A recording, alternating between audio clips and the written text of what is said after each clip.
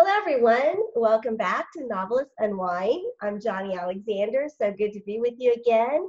And I'm excited to have Liz Tolsma as our guest today. Liz writes World War II stories and also prairie romances for Barbara's novella collections. And we're here to talk today about her newest release, which I think just released. So we're really excited about celebrating that with her and about her writing journey and, just all that kind of fun stuff. So Liz, tell us about this new book. What are we celebrating? We are celebrating the release, and you're right, it was just last week on January 16th that The Melody of the Soul released. And this is a copy of the book, the cover, which they did an amazing job on. I think it's just beautiful. It's one of my all-time favorite covers. It is beautiful. Yeah, and this is my newest World War II novel. So I'm really excited. It's starting a whole new series for me. Yay. So there'll be 2 more after this one coming out. Oh, that's great. That's great. And this is from Gilead, right? Which is a relatively new publisher. So how's it been like working with them? I've really enjoyed working with Gilead.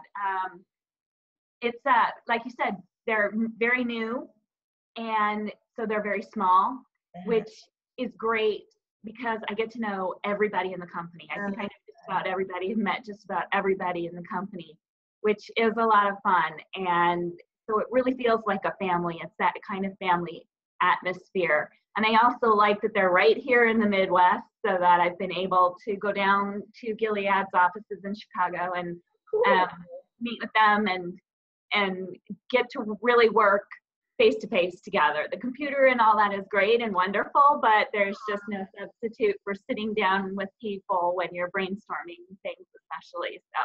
Oh, I think that's fun. That's great. Yeah. Wow. So tell us about the series then. Are they going to be a connected? Well, we want to hear about the book itself, this specific story, and then tell us about the series. Okay.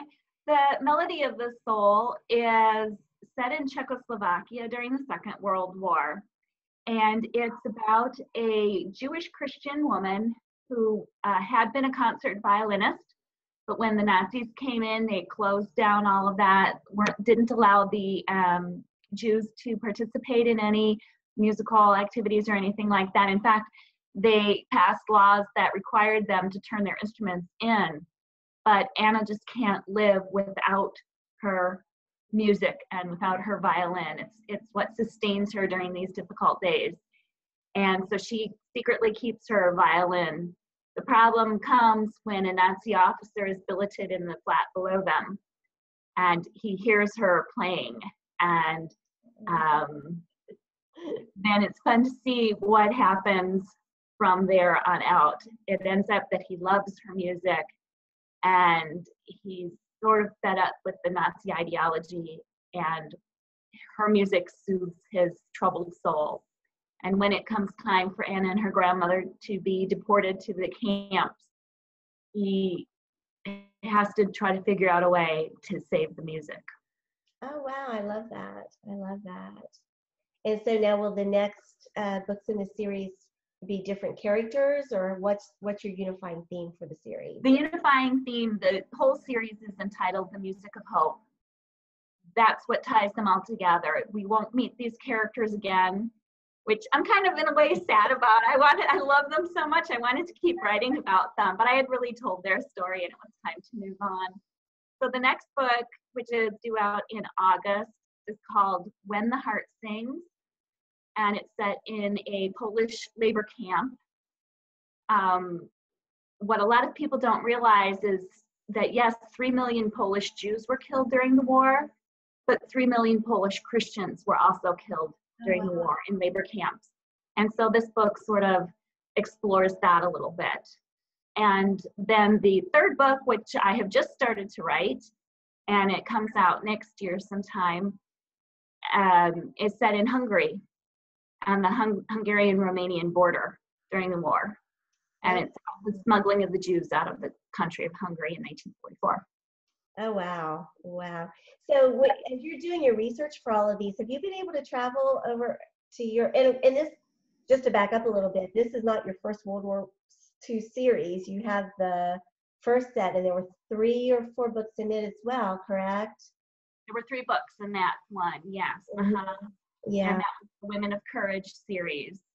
And right, yeah, I love to look at different countries. So that was the Netherlands, Germany, and the Philippines. But no, unfortunately, the only country that I've actually traveled to where any of my books have been set has been the Philippines. Oh, really? Any of the other countries, although my family is from the Netherlands, so I would love to go there someday. And learning about Prague and just what a beautiful, beautiful city it is. And it was not bombed during the war. So the gorgeous architecture still survives to this day. I'm just dying to go to Prague now. Yeah, I think that would be so cool to be able to do all the traveling that we want to do as we research our books.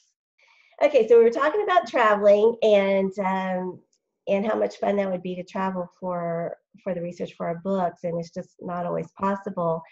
But I'm also interested in the music and that whole aspect of it too. Are you musically inclined yourself? What draws you into wanting to have music be such an important theme of this series? I do. I love music. I love listening to music and to all kinds of different music. So there's usually music on in the house, except for when I'm working. Then I need complete silence. Oh, do you? I do. I can't have any noise going on at all. No. But as soon as I'm done, the music goes on, and I listen to all different kinds of genres of music. And I played piano. I took piano lessons for 8 or 9 years, and I'm just not I can't multitask enough to be able to play both hands. That's just a lot of notes for me to look at. So in junior high, I started playing the clarinet, and that's a lot easier. One line of notes to look at. And I still play the clarinet in our church orchestra. So that's been nice to keep me in that. But music serves so many purposes in our lives. I mean, we use it to praise God with, and I think He uses it to speak to our hearts also. And sometimes it's just fun to dance and move, and it's very good motivation. I always put on something with a good strong beat so I can clean the house and things like that. So music is a big part of my life. And when I was doing the research for The Melody of the Soul, what inspired me was reading the story of Alice Hertzsummer, who had been a concert pianist in Prague before the war. And she was the oldest living Holocaust survivor. She died several years ago at the age of 110. And they interviewed her shortly before her death. And she talked about how important music was in her survival and how it kept them going and gave them a reason to keep living despite the terrible conditions in the camp. And she called music her savior. Oh, wow. And in a way, I can understand what she was saying because it can be very important. But my first thought was, no, music was not your savior. Right. And it's sort of what sparks the idea for the book. Yeah. Wow. That's so cool, though. How interesting. Okay. Well, also, in addition, you also write prairie romances, mostly for Barber because they do these wonderful novella collections. And I remember we talked once before about your circus story. I think at the time it hadn't come out yet, and you were doing a lot of the research for that. But tell us, a little bit about writing about that novella collection and about the specific story you wrote, because I thought that was so interesting. Yeah, that one came out a little over a year ago, and that's in the Rails to Love novella collection. Rails to Love. Rails to Love. And a train plays a part in each of the 9 different stories in there by 9 different authors. But yeah, they had sent out, my agent had sent out a an email saying that Barber wanted to do this collection and they were looking for authors, and did I want to be a part of it, which I jumped at the idea of doing. I couldn't come up with a story with a train in it anyway. And each time I thought I had an idea, all the other ladies in the collection were posting, oh, I'm going to do this idea, I'm going to do this. Like, oh no, that's what I had come up with. So I was really stuck, and I asked my family at dinner if they had any ideas, and they just got wild and crazy, and we didn't come up with anything until my husband went upstairs to put our daughter to bed, and all of a sudden he yelled down the stairs, "Circus train!" And I'm like, oh, of course, because here in Wisconsin is where the Ringling Brothers started their circus. And the circus train is big here. When I was younger, the train would come every year from Baraboo to Milwaukee, and it's about hour and a half, 2 hours by car. But it would take a full day for the train to get here, and they'd have a big circus parade. And so circus trains are huge here in Wisconsin, and the circus is big business here. So it just was a natural fit, and it was so much fun to be able to actually go to the Ringling Brothers headquarters and actually look at the actual log books from 1896. Oh my gosh, you actually looked at log books? I looked at log books. They went every day, where they were, what the weather was like, what the ticket sales were like, and anything interesting that happened. Some of what happened in the book really actually happened and came from the log books I read. That is so cool. What a treasure, too. I mean, it's such an interesting thing as well.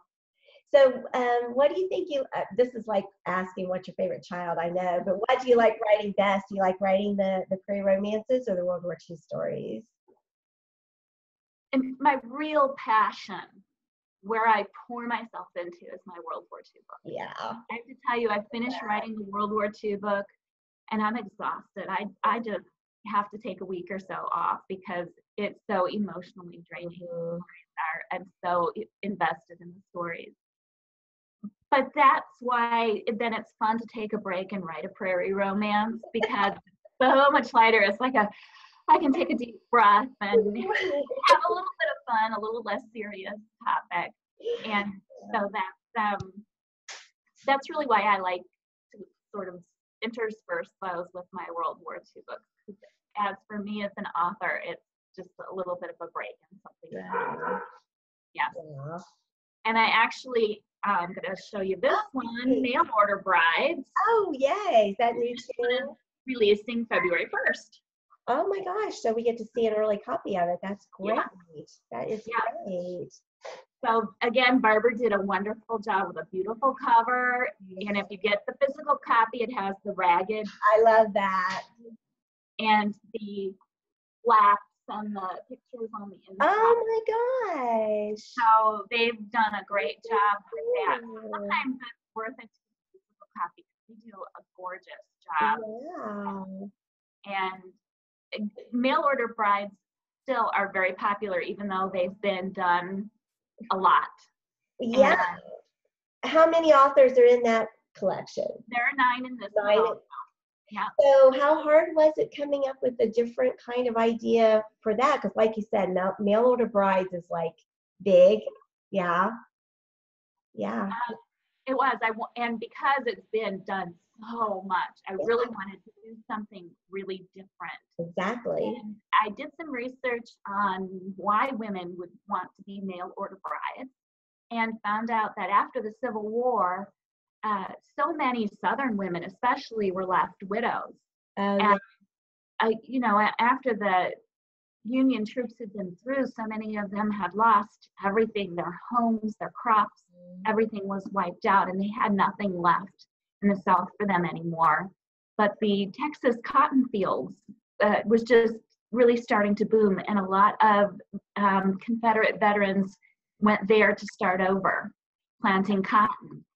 And so these widows would go out and marry these Confederate veterans in Texas and live on the cotton plantations there. Oh, wow. I took that idea, and then I melded it with Cinderella. So it's a Cinderella as a mail Texas Mail Order Bride. Oh my gosh, well that's different. I had a ton of fun. Yeah. So it's called The Fairy Tale Bride. Oh my gosh, wow. Been on Cinderella. So I think it'll be a lot of fun for people to read. It sounds like, well, this is fun. You're starting out 2018 really great with the release of your first World War II book and your new series, and now with the new novella collection coming out in just a couple weeks. That's fabulous. Fabulous. Now, besides writing, I know a couple other things you do. Liz and I both write for Midwest Almanac, which is a blog a website. We have posts usually about 3 times a week or 2 times a week plus a photo and what we call Midwest Snapshot. We do that with 2 other women, and it's really cool. We just like to write about the Midwest since we're all either from the Midwest or, we write stories set in the Midwest. And then you write for another blog called, is it pencildancer.com? Did I get that right? Right, that's right. And that's a blog for writers. Mm-hmm. We offer encouragement and tips and lots of fun things for writers over there. That's great. And you live in Wisconsin. You're a mom of 3 children, all who have been adopted from 3 different countries. So do you mind telling us a little bit about that, about how you got involved in international adoption and about your wonderful family? Yeah, like you mentioned, all 3 of our children were adopted from Asian countries. We have a son who will be, I don't know, maybe he's getting old enough that I don't want to. I know. My kids are like that too, and it's like I have to think, like, how old are they? But he's going to be 23 in a few weeks. Oh. Yeah, we adopted him from Vietnam when he was 5 months old. So that was an amazing experience. We got to go to Vietnam 22 years ago and bring him home. And then we have an 18-year-old daughter who we brought home from Korea when she was 3 months old. Wow. And then our youngest, we traveled to the Philippines to adopt her when she was 5 years old. And we call her our lifer because she will live with us for the rest of her life or our life. She has a host of physical and cognitive delays, but she is a joy and a pleasure, and her aim in life is to make you laugh. And she does that pretty much on a daily basis. So. Oh, that's so great. I mean, yeah. What wonderful experiences. It sure is. Yeah. The Lord just led us to international adoption. It just felt like the right fit for us. And I said our first 2 adoptions really were because we couldn't have children, but then we just saw what a wonderful way it is to build a family, and we've become very passionate about adoption, about older child adoption, about special needs adoption. Good. And you speak, is that one of the topics you speak about, or what are what do you speak about? Yeah, I speak on adoption. I speak on marriage. I had put together a speech about my first World War II series, which was called Women of Courage. So that topic was living with courage, and I've given that speech quite a number of times. Oh, cool. And it's always fun to speak about.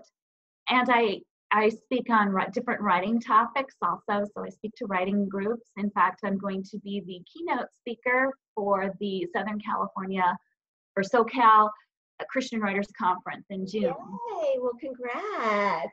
Thank you. Yeah. I'm very excited to go out there and get to do that. And I also do custom speeches. So if anybody wants to contact me and says, hey, this is our group and this is the theme of it, I can work with it.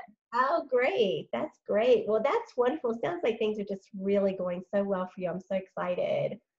That's wonderful. Thanks. Yeah, the Lord is really blessing what I'm doing, and it's been hard. I have 4 books releasing this year. So last year I just did nothing but write. But as an author, when it rains, it pours, and exactly. Then you have your drought times. So you grab your chances when you have them. When those contracts come, you say, okay, and you just work it out and do that. Sure. That's so cool. Well, Liz, this has been so great, and thank you.